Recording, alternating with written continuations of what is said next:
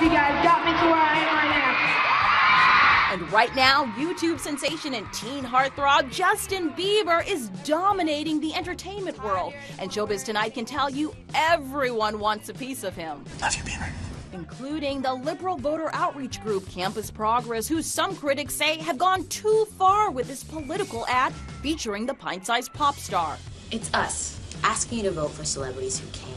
Celebrities like Justin Bieber. Whomever we elect in the 2010 midterm elections will impact his future. Oh my God, I love you so much! And ours. The Washington Post's Alexandra Petri slams the video, calling it the worst political ad ever for shamelessly using Bieber. It's the approach of them dragging him in to try to gin up votes that I think is the sort of deceptive part of it. Tell everyone To vote again in 2010. if they won't do it for you. Ask them to do it for Bieber.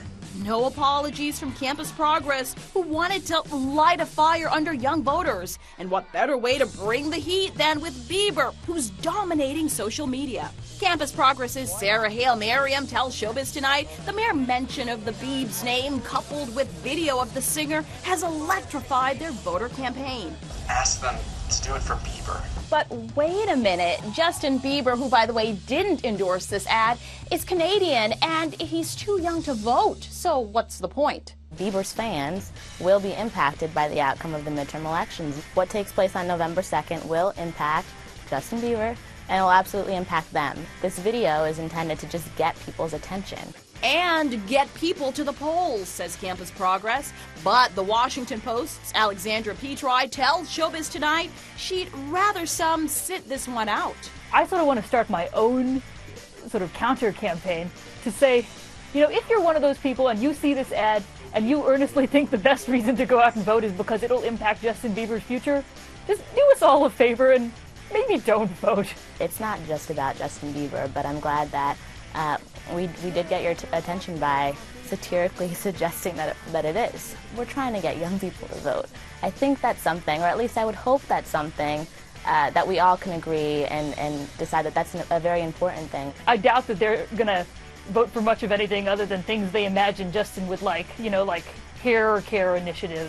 If they actually have their desired effect, though, then the polls will be flooded with crazy people. Crazy wouldn't be what marketing expert IraKalb calls the idea. He says Bieber's target audience may be 12-year-olds, but if they're talking about this viral political video, you can bet their parents are listening. Teenagers are a very powerful force, and they can get their parents to do all sorts of things for a number of reasons. Bieber's camp hasn't commented on Campus Progress's political ad, but the teen star knows all too well about the power of the digital universe. You know, YouTube and Twitter and MySpace and stuff, all that, like internet, social media stuff, has definitely helped my career. Campus Progress hopes Bieber's fans will also propel their political message to new heights by tapping into disenfranchised voters who just may cast a ballot, even if it's simply on behalf of the Biebs.